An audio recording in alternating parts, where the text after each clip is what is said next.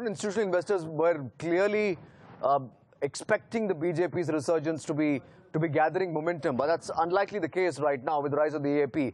Somehow the rise of the AAP is seen in very negative light. What do you make of it?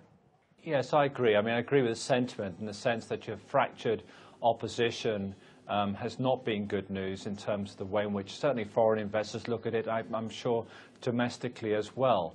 But there is still some weeks, if not months, until the election. We still have to see from AAP their kind of promises in terms of economic change. And I think as we get clarity on that, I think that gives the electorate a greater opportunity to understand what each of these individual parties will bring. And if we find that both the AAP and BJP are pointing in the same direction in terms of economic reform, I think people will be encouraged back into the markets again. I think foreign investors, will give this time. I don't think there's going to be any desperate rush to take decisions against India in the coming weeks. AKB, just a word about what you've heard from Arvind Kejriwal so far as well. While we're talking about the rise of the BJP and so on, do you believe, in a sense, that the AAP is sort of stretched far too thin? Some of the policy announcements that Arvind Kejriwal and team have made have rattled free market advocates. Do you think this is going to sort of boomerang even before this party actually gets its national agenda in place?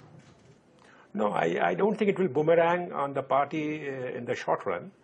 But you have to consider that the kind of policies that Mr. Kejriwal is introducing,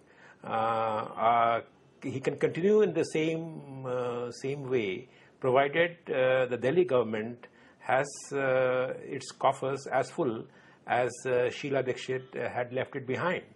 So to sustain that kind of those policies, you need a better economic administration and better revenue collection record. Sure. Now, I don't know whether the kind of policies that he's talking about, the kind of economic uncertainties he's created, you will see too many economic gains for the government to finance the kind of populist measures that he's trying to introduce.